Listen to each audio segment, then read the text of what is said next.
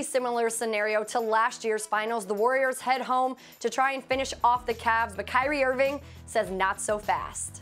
Every game is do or die, and we understand that. And, we're ready to live in it.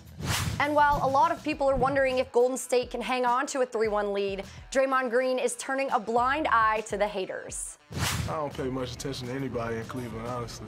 Don't seem to be the sharpest people around. You know who is sharp? Aaron Judge. He's hit the longest home run of the Major League season so far, and even the broadcasters were speechless. I don't even have a word for it because we've never had to even look that far. This is so much fun to watch. I think we'll all be waiting for the next time Judge leaves us speechless, and we probably won't be waiting too long.